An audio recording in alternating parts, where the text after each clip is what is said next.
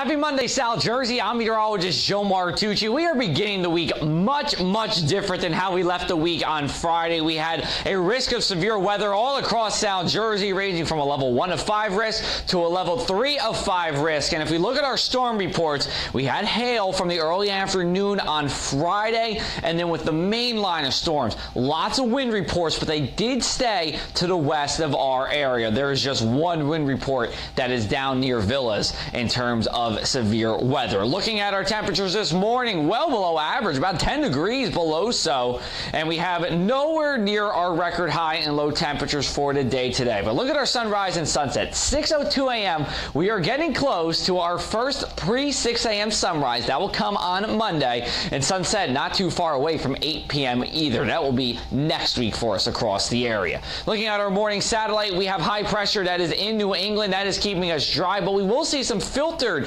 sunshine as we go on throughout the day today. Those are high clouds that are moving in. Otherwise, we have a stationary front that is sitting to our south, and this stationary front will be causing plenty of problems as we go throughout the week. Problems in terms of forecasting, because what is going to happen is we have a warm front to our south, and then we have rain to the north of it whenever that warm front is to our south. Rain and a couple of showers, along with some sunshine. It's not a washout, but it won't be necessarily dry. Then as that moves north, well, then we get into the warm sector here, which warms up, and we will have a couple of days this week that get well into the 70s, into around 80 degrees. Conversely, this front probably just sits just into the northern half of the state, starts to slide south, and that is a cold front, and then we get a northeast wind that blows along with showers. Then we'll see some days that are only in the 60s. It's not even a little bit cooler. So it's kind of an annoying setup here. The front just kind of meanders around in terms of what we could forecast. It's really tough to pinpoint exactly what times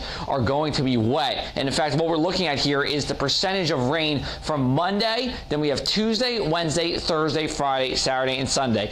Notice how we have greens pretty much all throughout this period. However, that doesn't mean any day is a washout. In fact, we can tell when some of the times will be drier than others. Driest times look to be today, and then during the day on Wednesday. Wettest times actually look to be during the nights for tonight as well as Thursday night. The other times, more of a toss-up in terms of what's going to happen. For this morning, we know what's going to happen here. A couple of areas of filtered sunshine. Otherwise, temperatures rising quickly here into the 40s and then settling in the 50s by noon.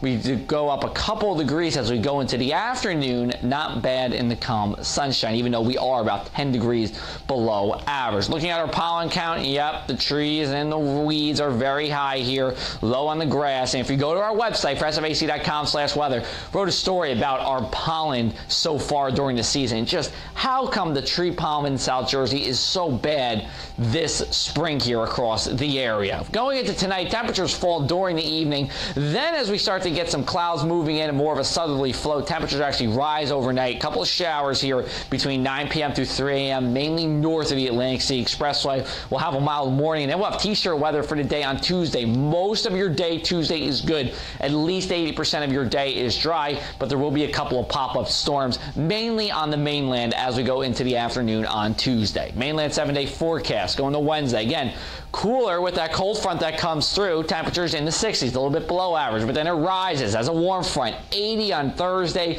75 on Friday. Neither day looks to be a washout, but as we go into the weekend, we are tracking some more of this stationary front coming through. We'll flip over to the shore 7-day, and that's going to leave our weekend up in the air. It's a low confidence forecast, admittedly, and we'll tie that up as we go into the end of the week. There is potential that, yes, both Saturday and Saturday do end up dry here in South Jersey. We'll be back with you later today talking more about the pollen. We're talking about the weather for the rest of the week in terms of rain chances. We'll have all that for you. Facebook and Instagram at JoeMartWX, Twitter at ACPressMartucci, or thepressofac.com/weather.